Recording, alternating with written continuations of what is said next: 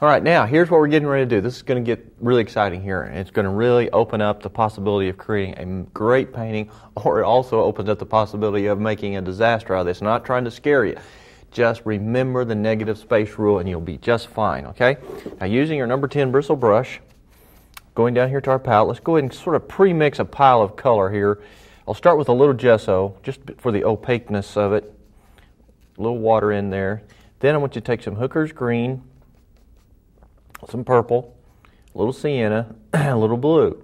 Just mix all that together, and we'll take a look at it. It's going to be too green right now, but that's okay. This mossy stuff is sort of a gray-green, but it's going to have to be much darker than this. So put some more purple in there, a little more sienna in there. It definitely has to have a greenish gray tint to it. Now that looks pretty good right there. Let's test this out. It may not be dark enough, but we'll see. Yeah, I'll tell you what, let's make it just a little bit darker, a little more green, a little more purple, a little more sienna, touch more green there. Work it in good to your brush. It really is fun. Okay, now this is all vertical strokes, folks. And by the way, if you'll take a look at this and notice that the reason this is so reddish is just simply because of the time of the day, the atmosphere, and the glow that we've got. Mine's more in a different kind of tone, so you know it's 6 of one, half a dozen of another, just depending on what you're trying to achieve. Now here's the way this works. Find some of your. It's a good place to start is on your little arms, and you just put your brush like this at the top of it, and you pull down. Now watch this carefully. Now see how that's working. Now they're going to close in good. See how I pull that down? Now notice how it dry brushes against that textured background and leaves those little rough edges. That's exactly the effect you're after. Okay? All of these are going to do it. And see, don't be afraid to run into some of the other ones. Now, this is the top of this one in the distance, so we're going to head and build. Now this is where I'm going to turn my brush around. I want you to look at this. See how it's twisted like that? That's where it's just absolutely perfect for this kind of painting. So you can use just little different angles of that brush, okay? All right, now, and not to say that at the top, I'll kind of pull this here where you can see it. See the very tops there?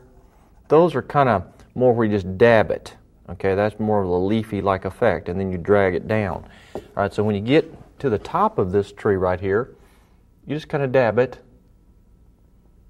That will kind of form the top of your tree. And then when you get to the other areas of it, you drag it down.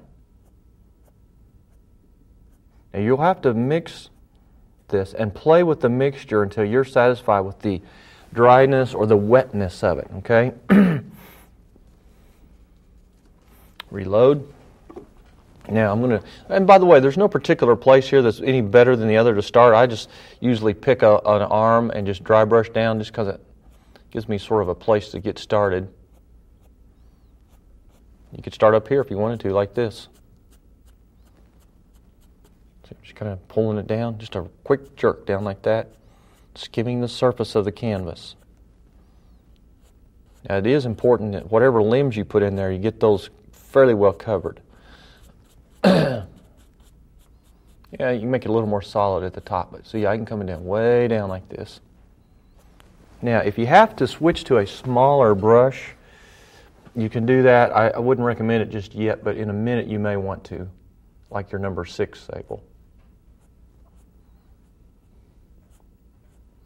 And yes, we may come in and highlight some of this a little bit.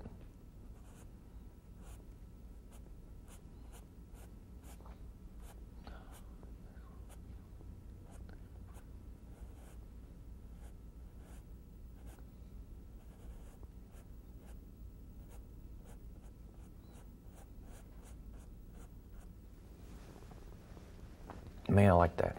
But notice I'm being very careful now. Extremely careful about leaving these pockets of space. Now, if you need to add water, I'm going to give you a little tip, and I've told you this before.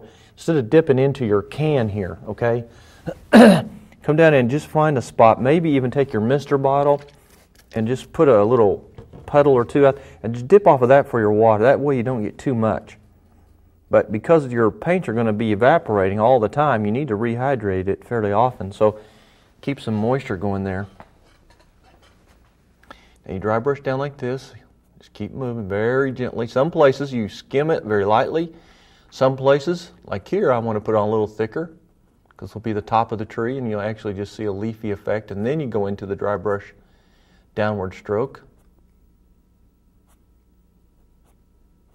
And remember, all these trees are kind of built together.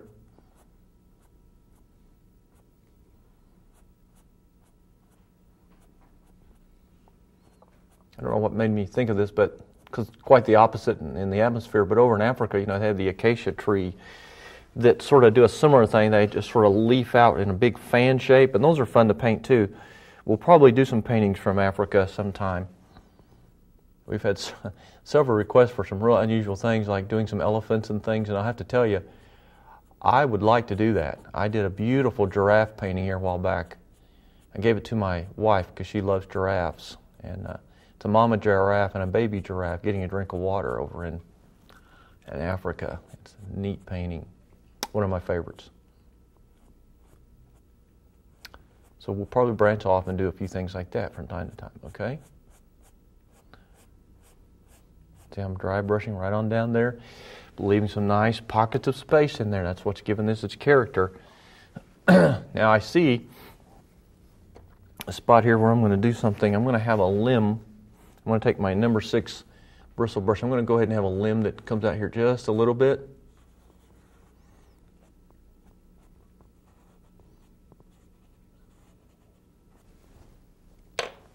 I'm going to come off of that limb like this.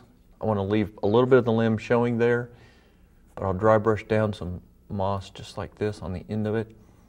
So that makes it have, this gives it just a little more interest. Yeah, I like that. See, it's like kind of like this limb here. See, it kind of sticks out there. It's all by itself, and this one here just adds a little interest to the painting. So always be thinking about that. And there, see, just a little pull down like that.